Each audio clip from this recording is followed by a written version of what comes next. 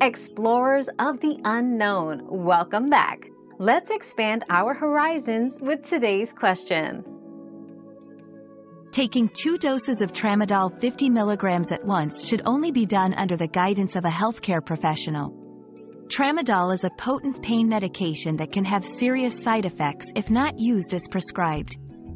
To avoid potential risks such as overdose, serotonin syndrome, and dependency, it's important to follow the dosing instructions provided by your doctor or pharmacist and consult them before making any changes to how you take your medication. Your daily dose of discovery ends here, but the journey of learning never stops. Subscribe and join us again for more answers tomorrow.